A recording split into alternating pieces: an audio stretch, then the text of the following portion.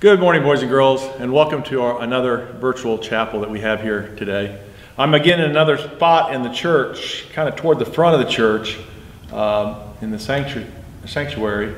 And I want to just kind of show you some of the symbols that we have in the Lutheran Church and Christian Church that are really important parts of our faith, that hold us to God's love and grace.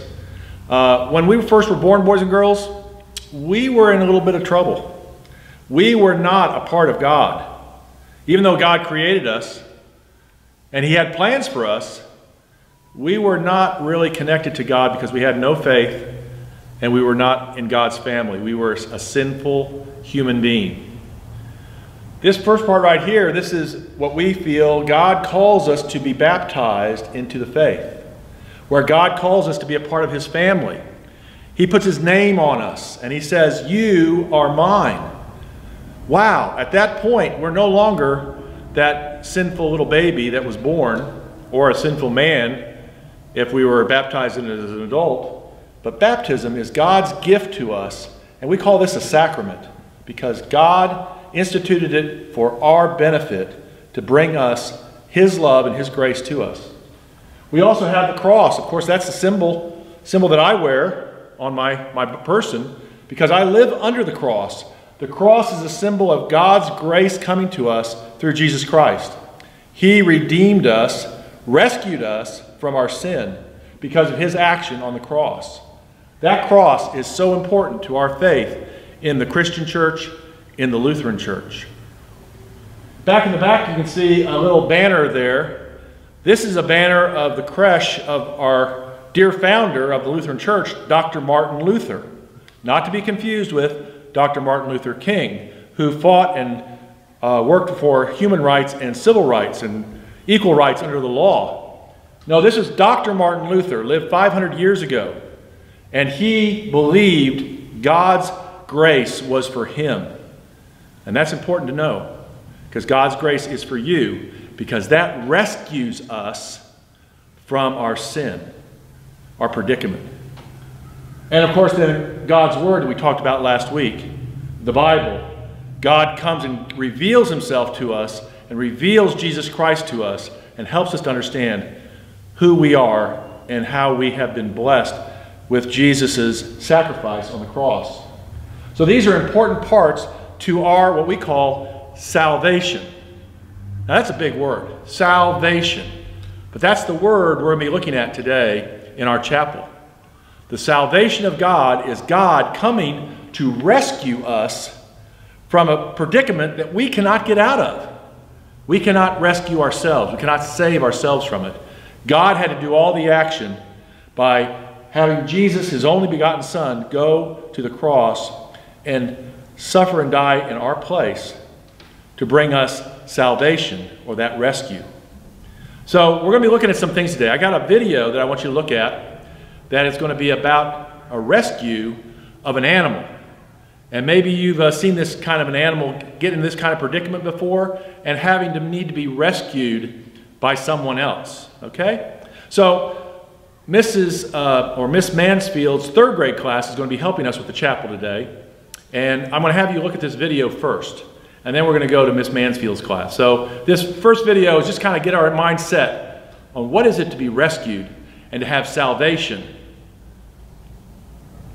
Let's go. Let us begin in the name of the Father, and the Son, and the Holy Spirit. Amen.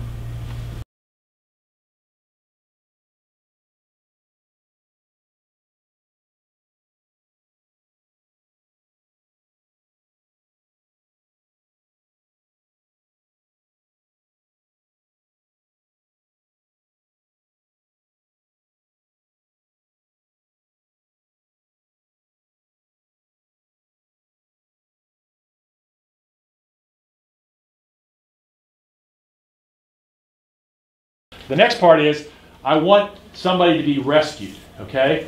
So I'm going to have a bad guy and a damsel in distress. I'm going to use one of the two girls here to be needing to be rescued. Did you ever see Superman?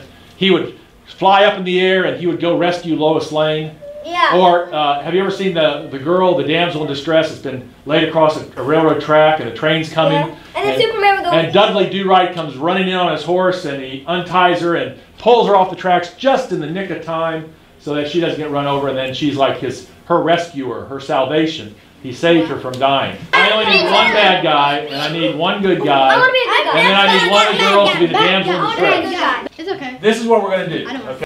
So Henry's going to go, I'm going to do something really, really bad. So then I want you to go over to Cameron and go, I'm going to get you, like this. So then the hero, so then you're going to say, don't worry, I'll save you. And you're going to come in here and you're going to stand in front like this, go, here, hit me, but don't touch her. Hit me, don't touch her. Is that all right? See that? Okay. All right, so ready? Ready? Now, quiet on the set. I'm gonna get her. I'm gonna do something really bad and mean to her. That girl. Yep. I'm gonna. Don't worry, I'll rescue you. Hit me, not her.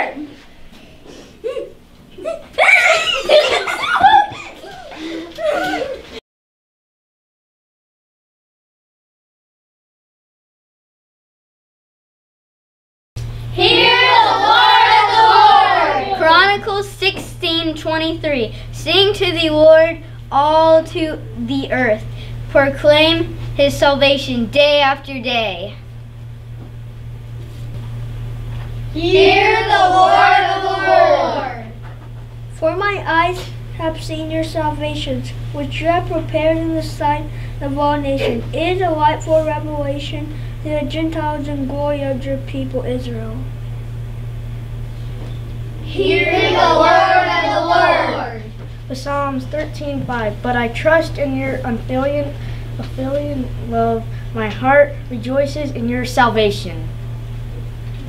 Hear the word of the Lord. Thessalonians 5:9. For God did not appoint us to suffer wrath for our sins, but not to receive salvation through our Lord Jesus Christ. Okay, again, I want you to say, hear the word of the Lord, because I am going to read the word of the Lord, and we're going to repeat the word of the Lord. Okay? So, Hear the word of the Lord. repeat after me. Isaiah 12:2. Isaiah 12:2. Surely God is my salvation. Surely God is my salvation. I will trust and not be afraid. I will trust and not be afraid. The Lord himself The Lord himself is my strength and my defense. is my strength and my defense. He has become my salvation. He has become my salvation.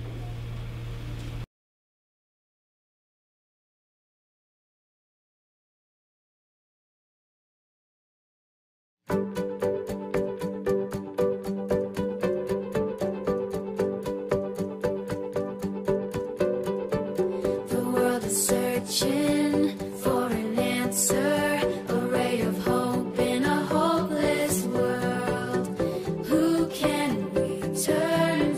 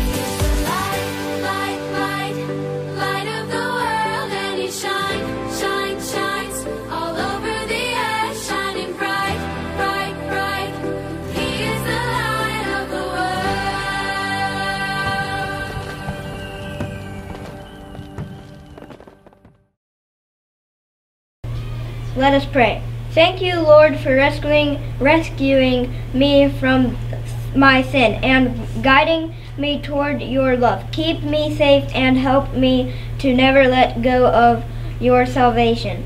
For me, in Jesus' name, I pray. Amen.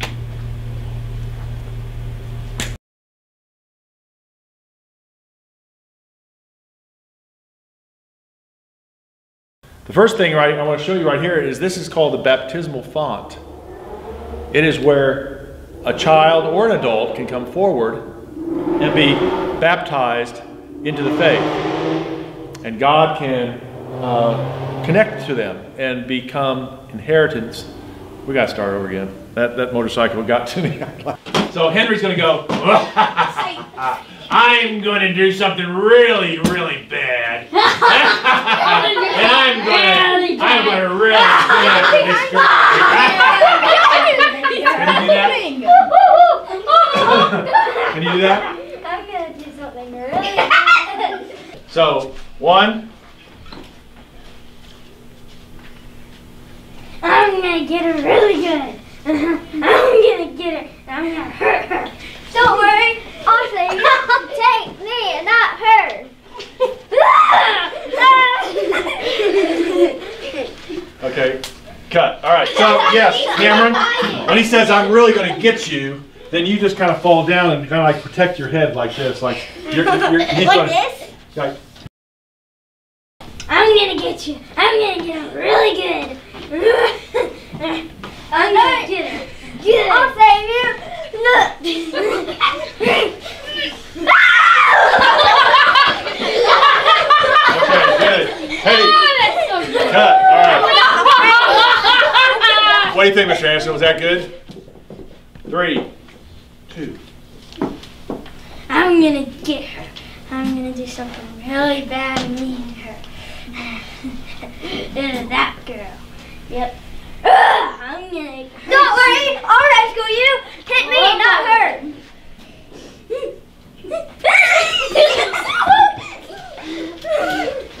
No kidding, biceps. I told you these guns are